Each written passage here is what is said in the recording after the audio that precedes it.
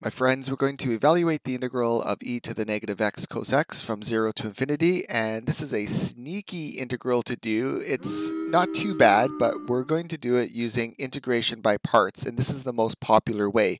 This isn't my favorite way to do it, but watch this method and then go check out the way that I prefer, and you can decide which version that you like better. Okay, so we're going to set u equal to e to the negative 2x, and then dv equal to cos x dx. We'll take the derivative to get du equal to negative 2e to the negative 2x dx, and then integrate dv to get sine x right here. Now if we take these and plug them into the integration by parts formula, you can pause the video if you like, but you'll get this. This is u times v minus the integral of v du, and this negative cancels out with this minus sign right here. Now we're going to evaluate this term here, and that's pretty sweet because in the limit as x goes to infinity, this term goes to 0, and sine of 0 is 0, so this whole term is 0, which is pretty nice. So our integral that we're aiming to evaluate becomes the integral of 2 times e to the negative 2x sine x. Now, it doesn't look like we did much here. We just exchanged a cosine for a sine. But here's the tricky part.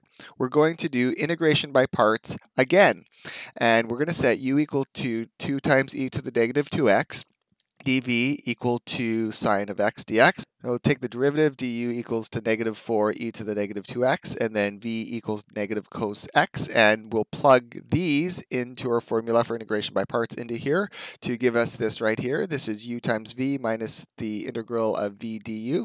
Now, I brought this 4. I brought the 4 out of the integral sign, and we're going to evaluate this term, which isn't too bad. So in the limit as x goes to infinity, this term goes to 0 because of the negative exponent. This is 1, and then cos of 0 is 1. So this whole thing becomes positive 2, which is awesome. Remember, this is a 1, so this negative makes it minus 1, negative 1, but these two negatives cancel, so we're left with 2 right here.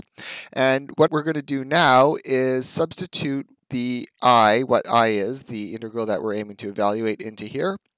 And if you notice these two integrals, we've now recreated the same integral that we're trying to solve.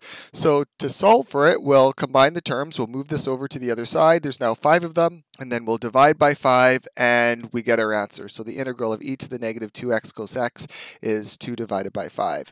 Like I mentioned, this isn't my favorite way to do it. You should definitely check out the easier version, what I think is the easier version, and it's just another tool that you have in your integration toolkit.